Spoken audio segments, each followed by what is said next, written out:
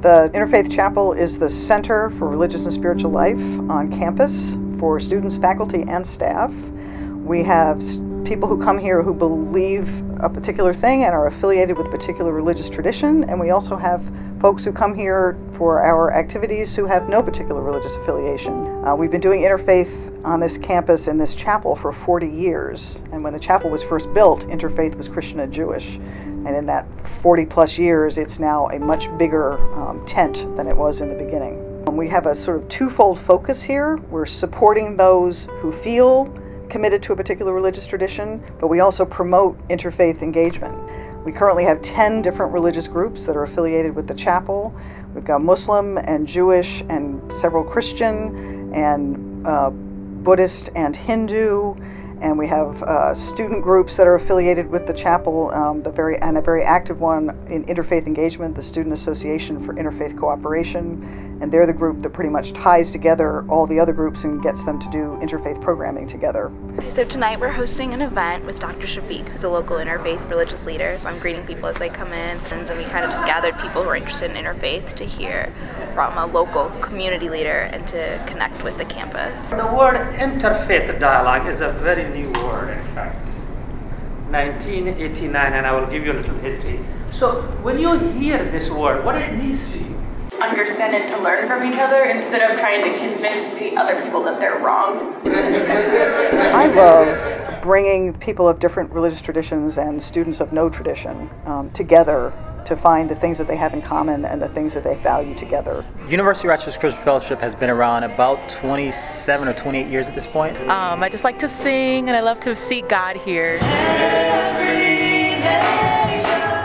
We are usually the most diverse ministry on campus as far as religious groups or Christian groups that are here, but we cover every corner of the earth, and it's a wonderful time because we bring all that together, that melting pot, and I'd like to say that we have a little slice of heaven here on earth. So what we're going to do for tonight is hold an informational session for Hijabi for a Day, which is an event that's a part of our annual Islam Awareness Week and allows students the opportunity to wear a headscarf or support pin in support of and in solidarity of women on campus who choose to wear the headscarf as a part of their faith. I think hijab or covering self is one of the most obvious and most seen thing about Islam and Muslims.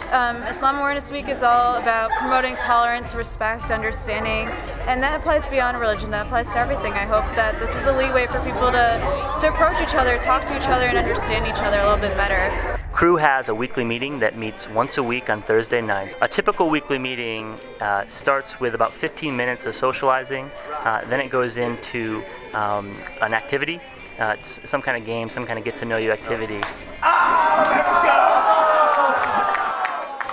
We want to be a community where students are really caring for one another, a place where we can be real, honest, and vulnerable about our lives. And we want to be a community where all that's possible because we believe a relationship with God is possible through Jesus Christ.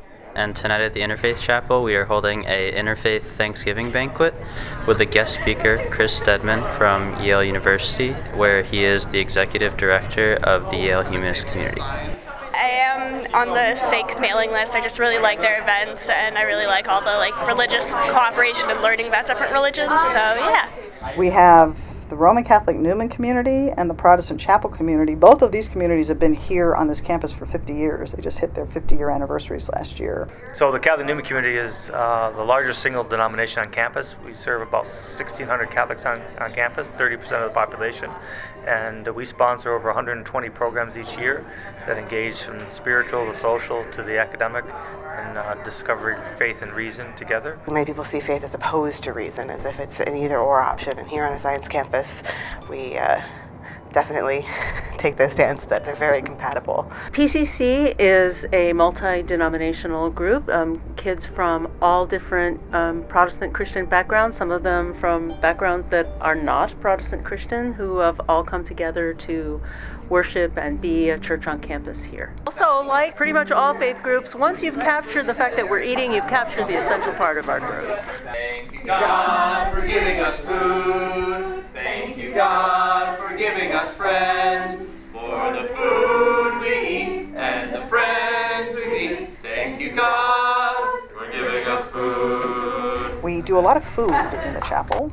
People can get free meals here several nights a week with one religious community or another. Well, food's important here because obviously students like to eat, and actually religious students often have religious restrictions on what they can eat, and so one thing they learn when they start doing interfaith etiquette is learning about each other's dietary restrictions and how to be hospitable to one another. And all religious cultures have special foods, and so often they will do things where there's something special to a particular tradition that's being served, and others get to sample that and enjoy it too. Having Diwali dinner. This is a yearly event we usually do around the fall time. It changes every year based on the calendar. We do this usually in Douglas Dining Hall, and we've been preparing for this ever since the start of school, actually. The light kind of symbolizes the victory of good over evil, and that's why we are here today. It's not just a festival for Hindus, it's a festival for everyone, so we can celebrate the victory of good over evil. Great people, great food. It's just a good time. Celebrate a good event. Happy Hanukkah, everybody! There are donuts and latkes against the wall. You can line up and enjoy some donuts, latkes on both sides.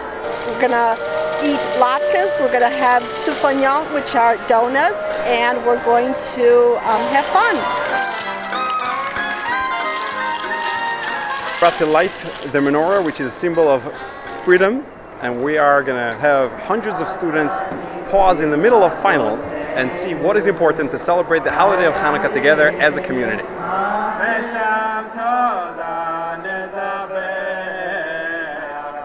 I love bringing people of different religious traditions and students of no tradition together to find the things that they have in common and the things that they value together, and engaging in conversation and discovering that they can make friends across lines of division that they didn't think they could make friends. We're so grateful to be part of that community, to get to dialogue and really work towards interfaith collaboration.